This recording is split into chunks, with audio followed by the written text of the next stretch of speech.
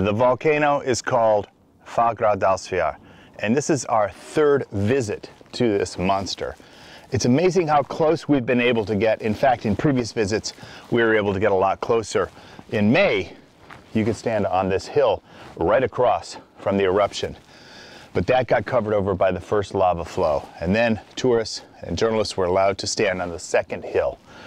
Well, here we are only 9 days later, and that is all out of bounds because the side of the mountain has exploded out of the southeast side, making new rivers of lava coming to surround this area. Over here, it has now crossed through the valley on the trail that we used to reach those previous locations.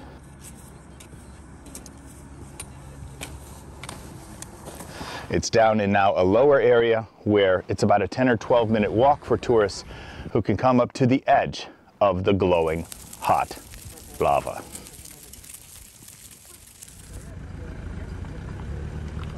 So to get to the experienced viewpoint, we're following the markers indicated by the Icelandic Red Cross.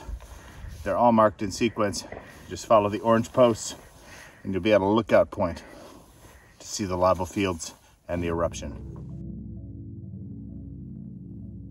Okay, this is about as close as I'm going to get to fiery rock, but I am going to go into slow-mo mode and try for a little camera move.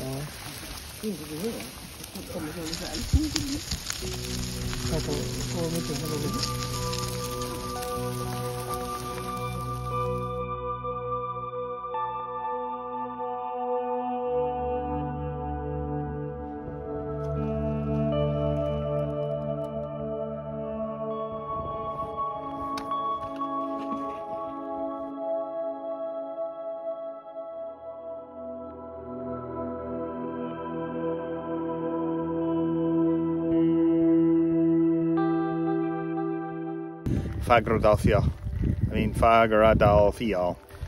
Fagradalsfjall.